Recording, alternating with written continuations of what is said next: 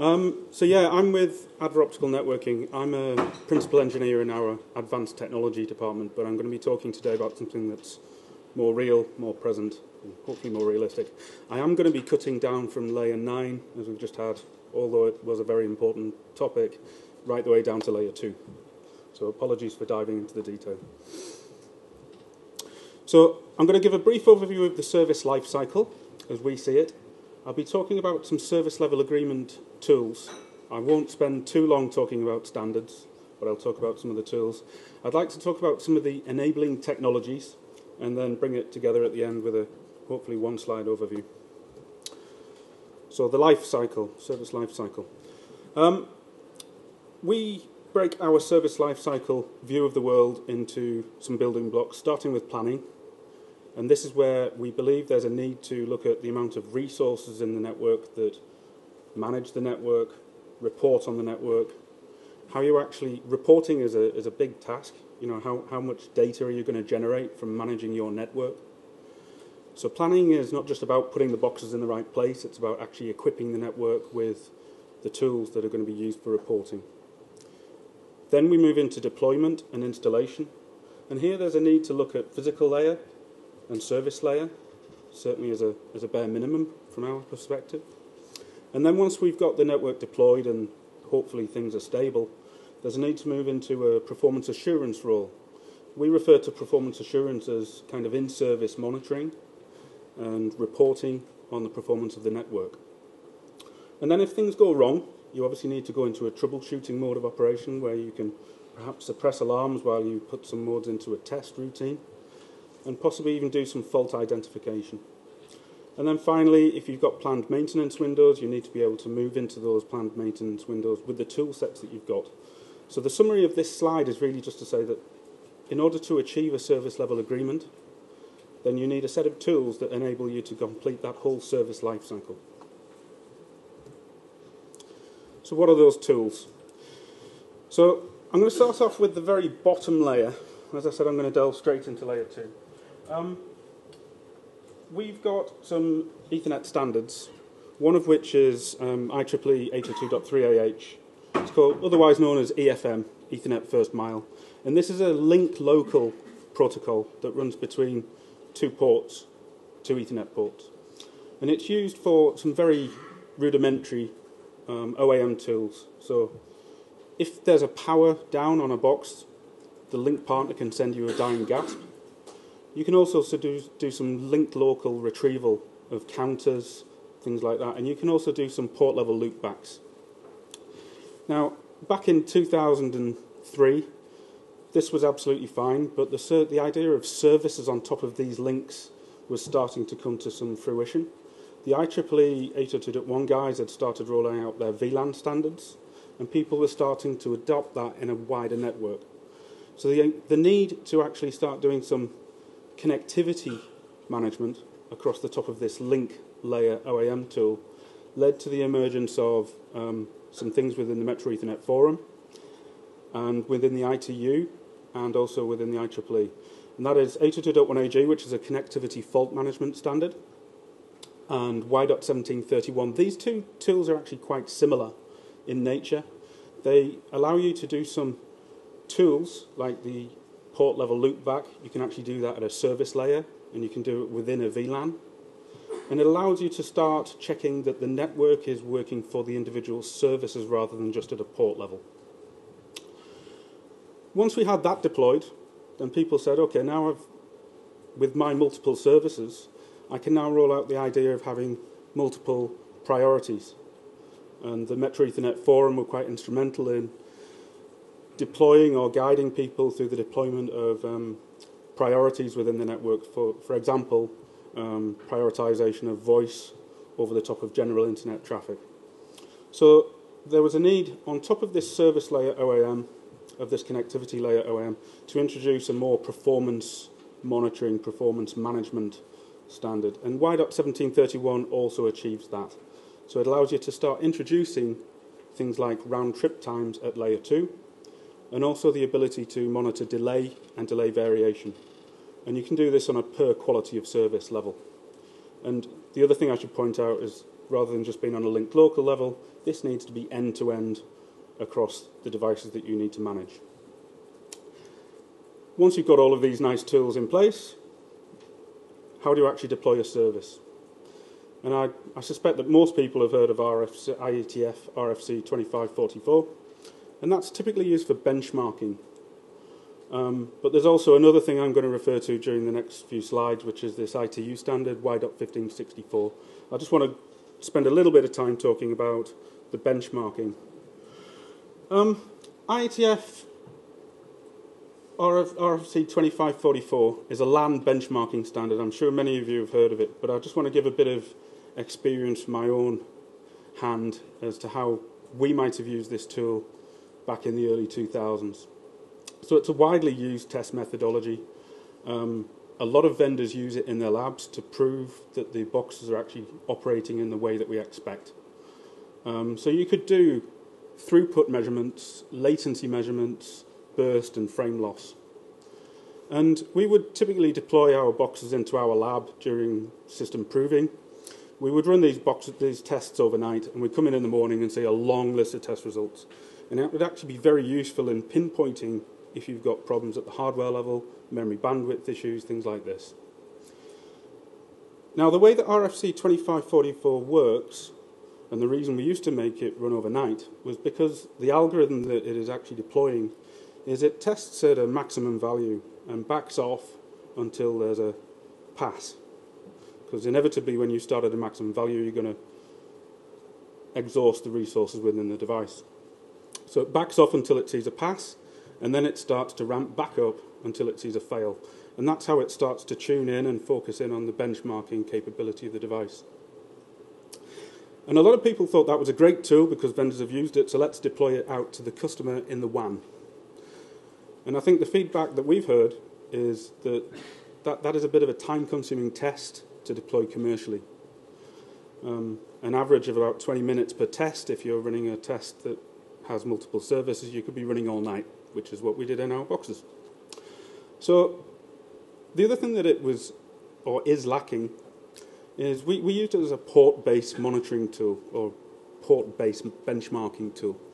And actually, when the Metro Ethernet Forum advised people about the use of different services and quality of services, the problems with RFC 2544 started to become more apparent. So as an example, it doesn't allow you to start measuring individual EVCs, Ethernet virtual circuits. It doesn't allow you to start doing the packet delay variation per quality of service measurements. So if you want to actually deploy a test that is going to be commercially fast, gives you the right information that you need to manage your network, 2544 probably isn't the way to go.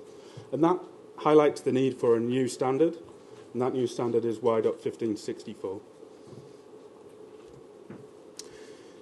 So I'll spend a couple of slides on Y.1564 just to try and give you an overview of what this tool is, in case you've not come across it before.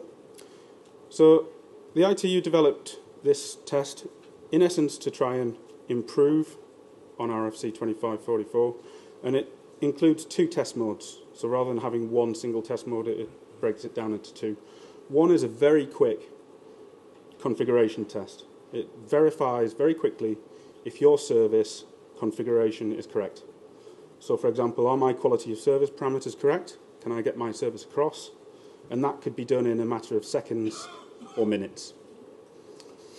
Once you've gone through that configuration test, if you want to take the testing further to benchmark, then that's something you can actually do in a second phase, and that's called the performance test.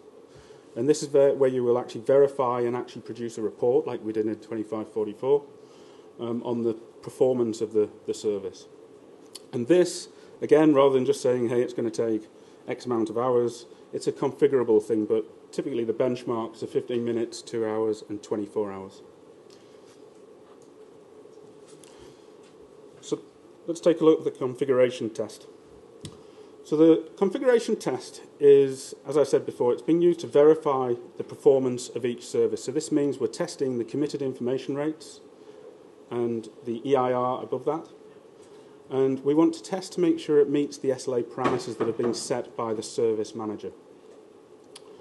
So rather than testing at the maximum and backing off, as you can see by the chart underneath here, it starts with a very low level, and you can increment it up, and this can be configured down to 1 second.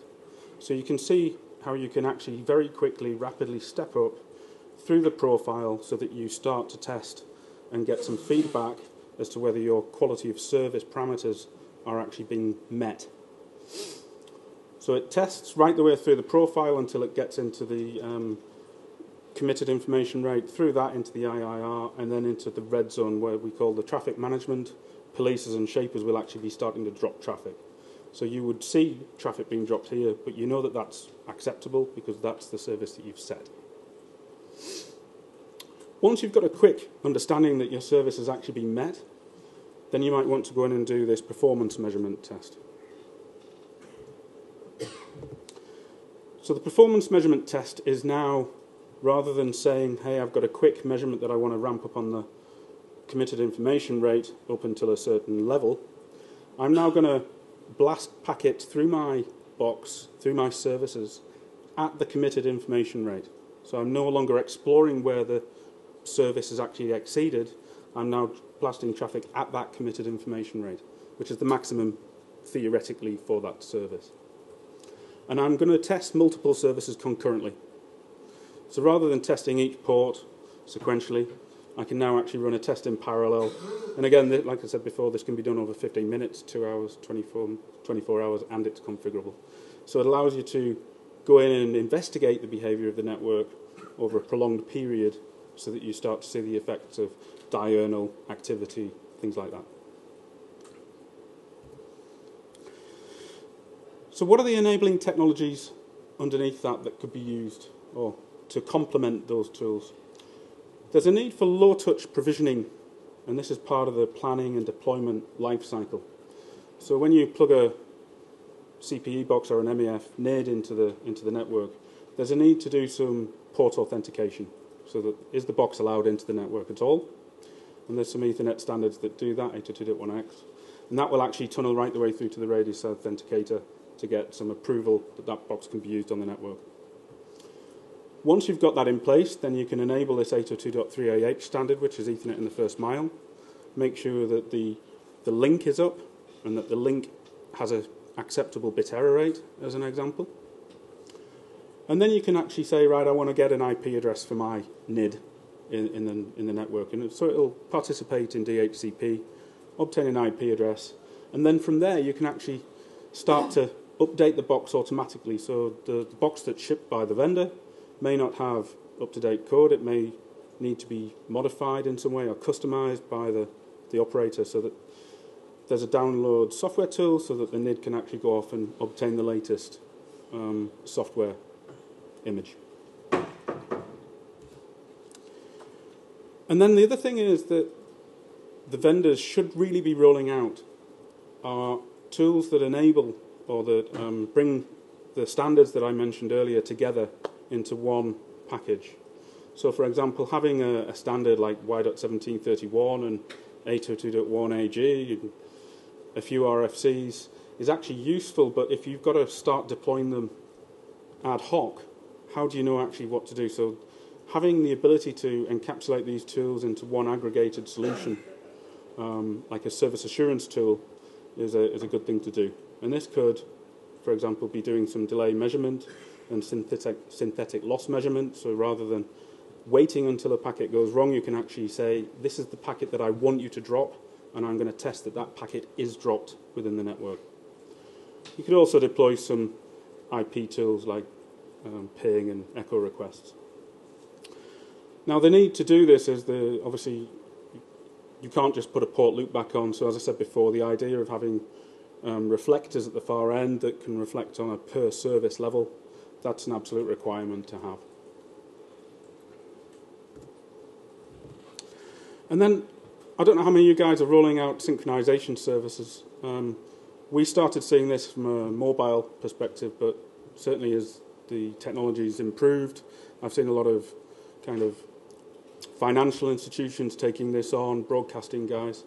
So there are needs to take that service lifecycle out to a synchronization function as well.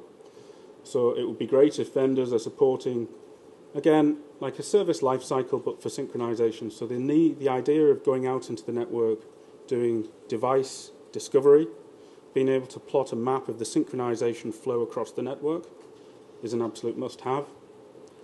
The ability to start measuring the clock performance. Now, this is something that a lot of people are going to say, well, how do I do that? Well, there are some tools that you can actually use. You could digitize some of the control loops that are driving your clocks. You could monitor the variation of those clocks using those tools. And then again, if you want to actually fault find a network, you might need the ability to inject disturbances into the PLL or the clock signal so that you can monitor the effects of that.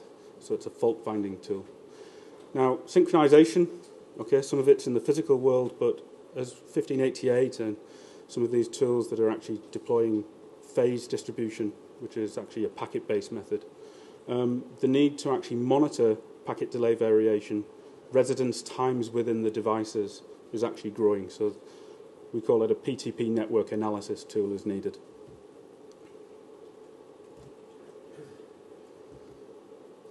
So just bringing it all together, I talked at the start about the service lifecycle, the planning, deployment, performance assurance, troubleshooting, and then maintenance. And I've talked about a lot of tools. And rather than saying there's one single tool that you can start deploying, yes, Y.1564 we think is important. It cuts across a number of layers. But actually, in order to actually achieve a full service life cycle, you actually need a combination of those tools, from link layer to the connectivity fault management layers through to the service OAM.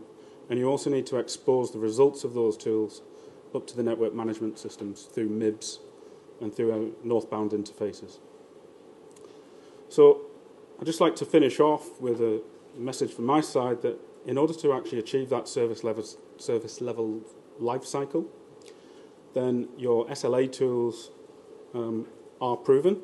They've been deployed in volume. They support the full life cycle, and I believe they're ready for deployment now. Could I take any questions?